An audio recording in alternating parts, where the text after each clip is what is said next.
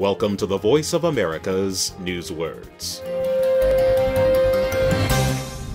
The United Nations says refugees are fleeing the Russian war in Ukraine by the millions. Exodus. Speaking from the Polish border with Ukraine, a UN representative said most of the refugees are women and children. The UN said it is the fastest exodus from a war-torn country that Europe has seen since World War II. An exodus is a situation in which many people escape from a hostile environment. An exodus also happens when a large group of people leaves a place at the same time after a gathering, such as a sports event.